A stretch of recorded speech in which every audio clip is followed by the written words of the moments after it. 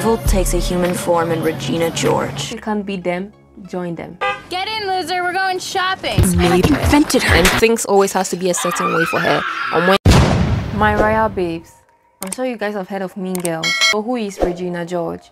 The Queen Bee. And evil takes a human form in Regina George. The one all the girls want to be and all the guys want. It's shown that Regina George shows traits of narcissism. Sees herself as higher than everybody else in the school. Who are the plastics? They're teen royalty. She makes Katie, the new girl, join the plastics because as the new hottie, she saw her as a threat.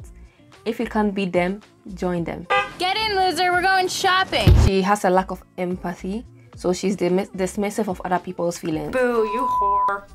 Fetch. Gretchen, stop trying to make fetch happen. It's not going to happen. Like Katie, her friend, her boyfriend, like she was basically cheating on her boyfriend. Even after she got him back, she dumped him and then she got him back because Katie wanted him, but she was still cheating on him. She got back with Aaron, her boyfriend, just to protect her legitimacy as Queen Bee, because since he's the most popular guy, the hottest senior in the school, if he fits with her, he chose her. That means she's worthy to be chosen. So she also did that so that the new hot girl, Katie, couldn't be with him because Katie had a crush on him. She also wanted to prove that she could get him whenever she wants, which kinda was the case. Gretchen told me that you like Aaron Samuels. I could talk to him for you if you want. Really? He's a very good manipulator. The pregnancy test. Hello, may I please speak to Taylor Waddell? I'm from Planned Parenthood. I have her test results. If you could have her give me a call as soon as she can. Very good at manipulating, and she just thinks quick on the spot. Aaron, your hair looks sexy pushed back. Katie, tell him his hair looks sexy pushed back. she's entitled, so basically she becomes outraged when things do not go her way. Mother. When Katie becomes the head of the plastics, it was like, I made her. Invented her. And things always has to be a certain way for her. On Wednesday, they have to wear pink, and they have to only tie their hair once in a week. Like, there are so many rules that it's just crazy. And when she does not adhere to the rules, she's like, Whatever. Those rules aren't real. what, according to you? They were real that day I wore a vest. Because that vest was disgusting. Relationships are superficial. The relationship with her friends, with her boyfriend, it's all based on the amount of money they have, their beauty, their popularity. So basically she exploits them for her personal gain. And we will see why that's the case. It's not just because she's this big villain, but we will see how your childhood experiences can lead to that. And I made another video on this, so I'll link it above so that you can gain more insight into it. And then insecurity. So because she's so insecure, she uses all these traits, these narcissistic traits, as a defense mechanism to cover it up so other people do not see it. Because if other people see that she's insecure and not this god-like person that she has made herself to be, then nobody's actually going to worship her. So she has a fear of gaining weight because her hot body is what puts her on this pedestal. Oh my God, what are you talking about? You're so skinny. Shut up. I've got man shoulders. And even with that, she's not satisfied with her body. She also belittles others to make herself look good. That girl that was wearing some vintage bracelets or skirt, she was being charming and saying that, oh, that's so pretty, whatever. But then she turned around and said, That is the ugliest effing skirt I've ever seen. so when you are at that top high ladder, the only place you can go is down because you are at the top anyway. So you gain so much insecurity that, oh my gosh, what if today is the day that I get bring down? What if somebody else is better than me? What if I lose this guy to somebody else that is better? If I lose him, then that means the person is better than me and I'm supposed to be the best. It's just so crazy. So what causes this kind of narcissistic traits? Some people may be born with it. I don't know if narcissists are born or they are made, but with her we can see that her narcissism was basically made. Number one, plastic surgery, and they need to change herself. So her mom basically got a boob job and who knows what other job she has done, and she seems to be proud of it. Make sure you check out her mom's boob job. They're hard as rocks. Welcome to our home. And plastic surgery is seen as like some higher up thing. Seems like she has to do it to be the top of the ladder. And Regina may have internalized these values, which contributes to her being so focused on her physical appearance. Modeling. So modeling is a behavior in psychology where you emulate the traits of your guardian or your parent, the person that you grew up seeing. So Regina may have modeled manipulative behavior from her mother. Her father is ashamed of her. So at first, right, I thought that she didn't have a dad because we never really saw him. But then we later saw in the Halloween scene when she was basically wearing underwear and ears. Also, how much the father was crying. That means the father has been demasculated. He's not the head of the house anymore. He doesn't have a say. So all he can do is cry. This is your room? It was my parents' room, but I made them trade me. So that shows that the mother may have used manipulation in the whole household to get her way, and so Regina also copies it. Gretchen even said in one of the scenes that Regina's mom and dad do not even sleep in the same bed. It's kind of apparent that she did not receive emotional support from her parents because her father is basically checked out. Her mom is so focused on herself that she doesn't give time to her children, or she just lets her children do whatever they want. And because of this, she may have sought external validation from her popularity in school because her mom is not that interested in her, so she'll seek that interest from other people, and when she seeks it, it kind of makes up from what she's lacking. That's why we see her in so many scenes that she's always angry. Like, you are this queen bee, you are this top of the class or whatever, even though she seems to be always like sometimes fake smiling, especially when she's with Katie. When her inner self actually comes out, you see that she's very miserable and very angry deep inside. So we see from her little sister that there's literally no moral code in the house. Like, the little sister was just raising up her shirt, copying some girls in bikinis, and the girl is like 7 to 10. You guys need anything? Some snacks? A condom? Let me know. Oh, God love you. Regina inherited social status and riches from her parents. So because she's rich, she feels a sense of entitlement and security over all these other kids, that she's better than them. Like in one of the scenes, right, Katie cut off her top to basically embarrass her when she was trying to bring her down. But she was like, okay. And then it became a new fashion trend. So even though she created her own fashion trend and she didn't care anymore because she knows whatever goes, before she has to get to that place, she has to conform to their beauty standards already there. So when she conforms to those beauty standards, then people will be like, oh yeah, she's the top dog. And when she conforms, then maybe she can create her own. Regina George is flawless. I hear her hair is insured for $10,000. And that pressure to meet a certain beauty standards, like keeping her weight and making sure she doesn't have pimples or the man shoulders or whatever, may put so much pressure on her that every day is like a hassle to get to that place. I've spoken a lot about my experience when I was in junior high school, about how I was bullied and the rest, but girls always been pretty. So not to toot my horn, I'm just using this as like a case study. So when I became around 18 in my sixth form, so I was basically one of the most popular girls, if not the most popular, because of my beauty.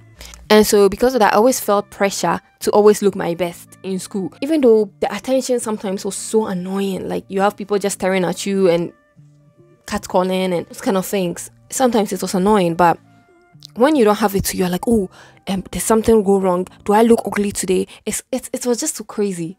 And I didn't want to be seen as dumb. Because of my beauty, it would overshadow my brain. So I had to also make sure that I was working harder to be, if not the top, one of the top 3 in the class, because otherwise my beauty is going to overshadow it and people will just know me for my beauty. So yeah, I had that pressure to always make it like step up and do better, look better. And yeah, it was not easy. It really wasn't, until I saw that who cares? Like, who really cares? Like, one day I just went to school, just not looking anyhow, but without makeup, because I had a lot of acne too, so I had to always make sure to be covering it up, and it was so draining.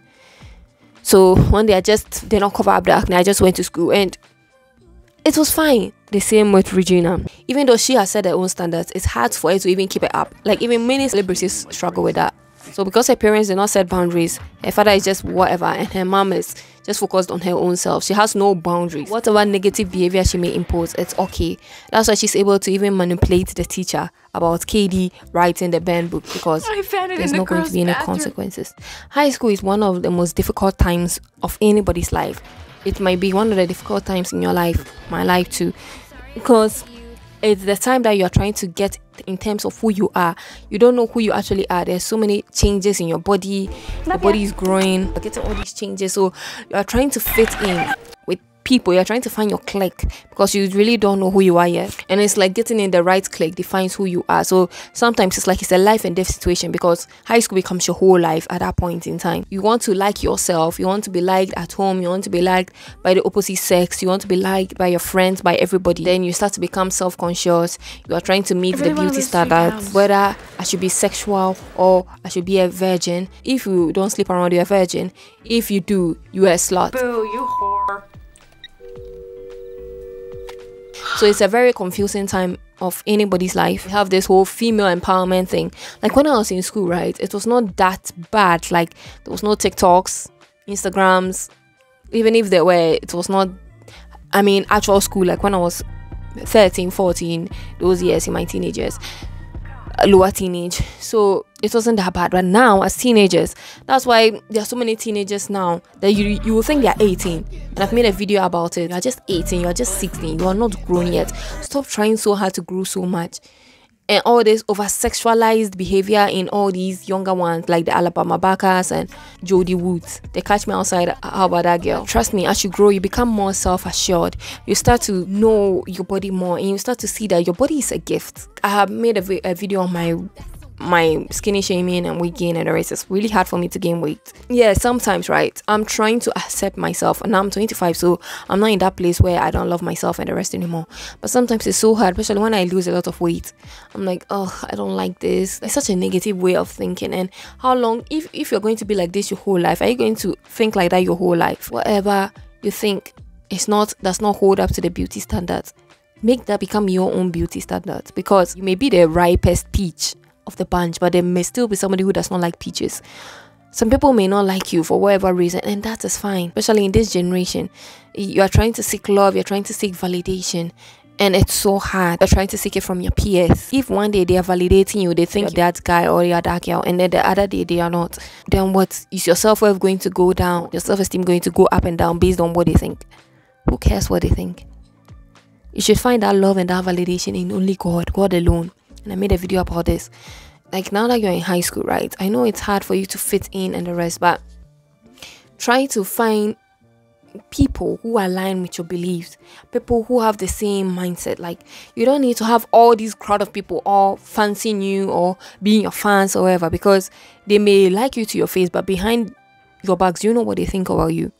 So even if it's just one person, try to find the love and validation in God, and somebody who also aligns in the same beliefs, somebody who loves God. And even if it's hard to find in school, because nowadays what they teach in school about evolution and the rest, so many people are like, who is God, whatever. Your church community is there for a reason.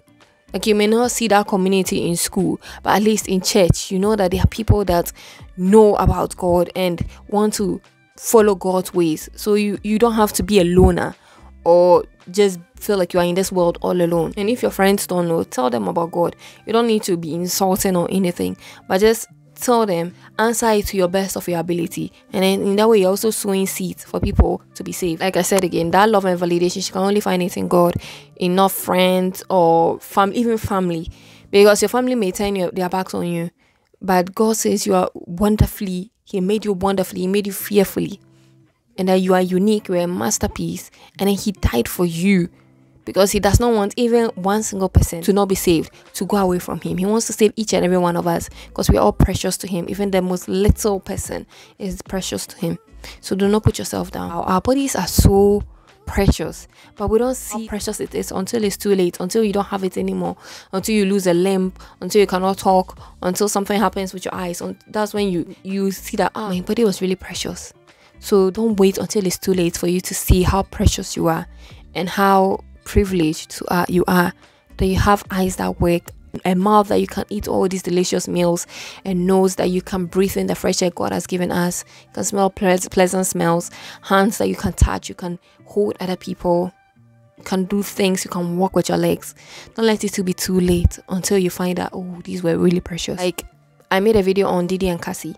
Like you can climb higher and higher up the ladder, you can sell your soul to the devil, you can do whatever, but then you still will not feel satisfied, because what you are seeking, that love that you are seeking, is actually the unconditional love of God, and no human being can ever give it to you. That is what Regina needs. So these are some biblical traits that when Regina comes to know God and she's saved, she would exude it naturally. So humility, learning to appreciate and respect others, and in that way those narcissistic tendencies will also go, with the help of therapy, of course. Recognizing that true strength does not come from belittling other people or seeing their flaws or whatever. And then love and kindness, learning to love one another as you love yourself. Forgiveness, forgiving her mom or whosoever had wronged her, like Janice or whatever. The ending scene, we saw that she had a new bunch of friends, and she was channeling that negative energy into sports. So finding a community of like-minded believers would help her to get to know more about God and know that she's not all alone, and that she can learn to foster positive relationships and not just relationships built on a benefit from other people or exploiting other people. Authenticity, so she can see that she's wonderfully made and she does not have to hold on to societal standards. Self-control, cheating on her boyfriend with that guy. I don't know why she kept sleeping around with him, but the Bible, a fruit of the spirit is self-control. Being able to hold your self-control when you want to even say something negative, when you want to be angry at somebody, when you are falling into temptation or sexual immorality. Golden rule, basically treating others as you want to be treated. If you are in Christ, you are a new creation. All things have passed away and everything has been made new. Regina can be made a new person. Even though we saw in the ending scene that she's a new person, we can still see that she had rage, and even though she channeled it into sports, how long is that going to keep? So that rage needs to be removed completely, and who else can take away that rage and that anger and that miserableness that she has in her heart? Only Jesus can. What they were lacking was the true love of God, seeking unconditional love. And do you want to find that? Easy. All you have to do is click the link below for a free ebook. It's all yours, and learn the unconditional love of God. Make sure to like, comment and subscribe, and I'll see you in the next video. For God so loved you that he gave his only son, so you and I will believe in him and not perish, but have everlasting life.